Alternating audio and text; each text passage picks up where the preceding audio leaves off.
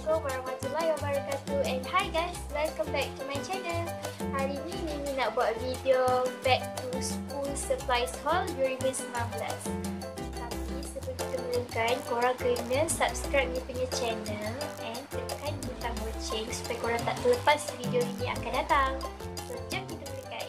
First kali Mimi nak tunjuk kasut ni. Pakai kasut jenama Diadora. Kasut ni sangat best. Mimi dah pernah try tahun lepas, hampir 5 atau 6 bulan. Kasut tu still elok dan Mimi boleh lagi bawa ke tahun depan. So korang kena beli. Ni kasut sarung tau. Mimi tak pasti dia ada ke tak jual kasut tali jenama ni. Masa ada ke? Korang kena cari. Kasut dia macam ni. Tapi korang jangan risau, harga dia tak mahal sangat, dia sederhana. Harga dia RM37. So Mimi rasa korang mampu beli. Dan kasut dia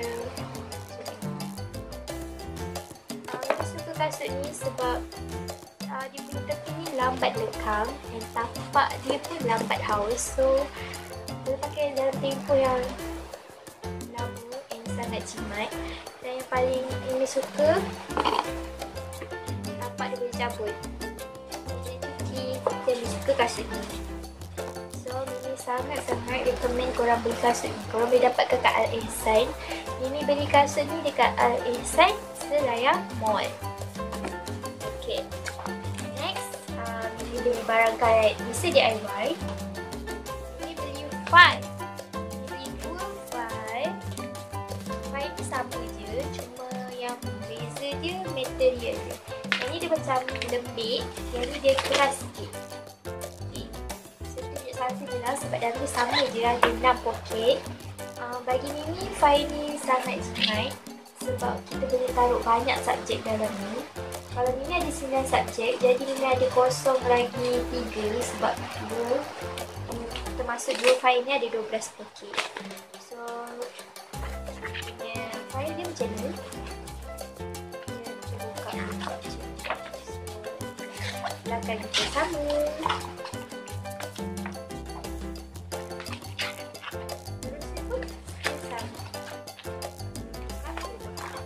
Korang takkanlah komod ke kalau cikgu bagi nota ataupun latihan kan.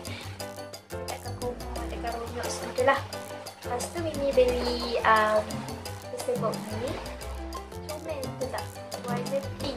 Harga dia ni RM2 lebih. Yang glitter-glitter. Mimi suka sangat dia comel. Yang ni, file tadi ni, satu ni tak ingat yang mana satu satu RM4 lebih, satu RM3 lebih, tapi dah tak ingat dari mana satu.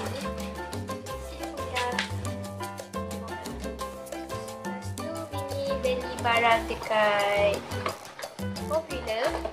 Mimi beli gum and paper clip. Mimi gum ni harga dia RM2.69.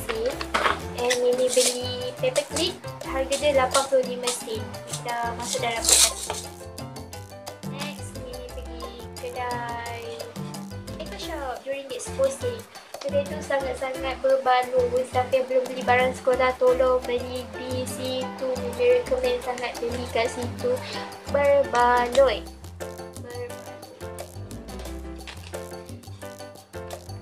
Jangan goyang. Okay. First kali Mimi beli pembaris. Banyak guys. 8. Harga dia RM2.10. Tak murah. Boleh pakai setahun. Lepas tu Mimi beli pen. Mimi beli power castle. Mimi beli pen ni sebab Mimi tengok dia punya corak kat pen macam smite. So ni rasa bila pakai pun si smite. Tak pernah cuba lagi. First time nak cuba. Tahun depan saya nak buka lagi. Lepas tu Mimi beli pen ni. Dah cuba, mata dia tajam sikit. Bila tulis tu, tulisan nampak macam tipis. Kalau yang ni dia kata ballpen, so tulisan boleh nampak soft. Ni beli pen biru, hitam dan merah. Okay, next ni beli stiker not. Nak ke stiker not? Rasa stiker not kan? Dah buka dia punya packaging. Size macam ni, dia ada 8. beli pensel tekan. Mana-mana pensel tekan. Sekian yang 3, RM2 murah. Lagi satu ada biru, biru dagunya. Saya dah tak sabar. Lepas tu Mimi beli gam. Sorry. Oh, Mimi ni. Mimi beli gam ni. Ya Allah. RM4 seposen mana nak cari. Tapi tak pernah cuba lagi gam ni sama ada bagus atau tak. InsyaAllah bagus lah. Korang kena try beli barang kat RM2 seposen. Saya tu je Mimi punya haul. Oh wait. Mimi pergi Watson. Barang Mimi beli dekat bisa DIY Selayar Mall, Watson Selayar Mall, Ahsan Selayar Mall. Lepas tu kedai RM2 Eco Shop kat Selayar. Ini beli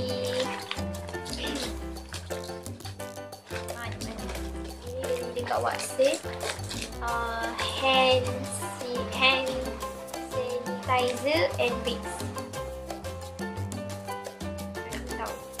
Kadang-kadang kita tak macam nak bersihkan tangan, malas nak keluar seperti ni. Kalau sakit perut tu pening, mesti wajib ada.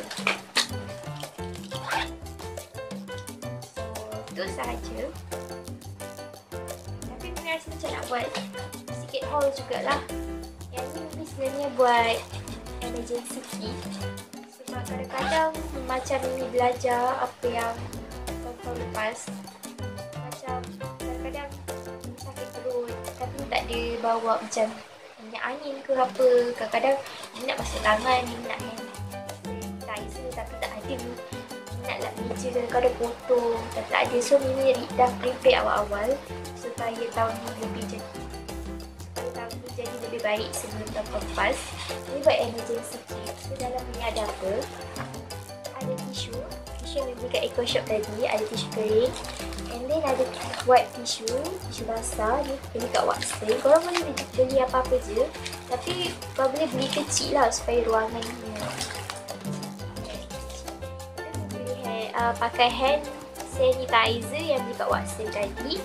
Lepas tu ni ubat cirit-birit. Kadang-kadang Mimi pernah tahun lepas Mimi sakit perut tapi tak tahu sebab apa lah cirit-birit itu. So kena prepare lah awal. Lepas tu ni ubat demam, Panadol. Siapa kawan yang demam tu kita boleh share.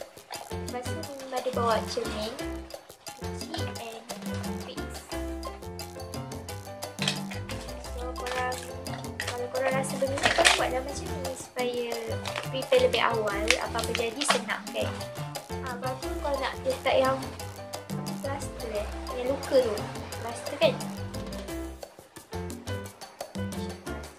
Yang luka tu kalau nak taruh boleh taruh dalam ni. Nanti Mimi nak taruh juga tapi belum lagi. Ada lagi. So tu je lah Mimi punya haul, school haul, back to school, supplies haul. So korang jangan lupa subscribe Mimi punya channel, like and komen dekat bawah apa yang korang nak komen. So tahun depan ni SPM. Siapa yang batch 02 ataupun 2002, korang boleh komen kat bawah. Kita geng tahun depan SPM. So sekolah pun dah nak start. Siapa yang belum beli barang sekolah, tolong beli jangan nak last minute sangat. Sekarang ni pun dah last minute. Apa pun Mimi nak recommend dekat korang yang belum beli barang sekolah, belilah kat kedai RM2 sebab sangat jimat. Lepas tu Happy New Year yang tak lama lagi akan tiba. Berapa hari lagi? Mimi pun dah tak tahu berapa hari. Tapi ya, dah nak dekat Happy New Year. So selamat menyambut Happy New Year. Prepare barang sekolah, jangan tak prepare. Jangan prepare barang sekolah je, ilmu pun kena prepare. Sama je dengan Mimi. Cakap untuk diri Mimi dan untuk semua. So jangan lupa subscribe Mimi channel. Okey, itu sahaja video Mimi kali ni. Bye. Assalamualaikum.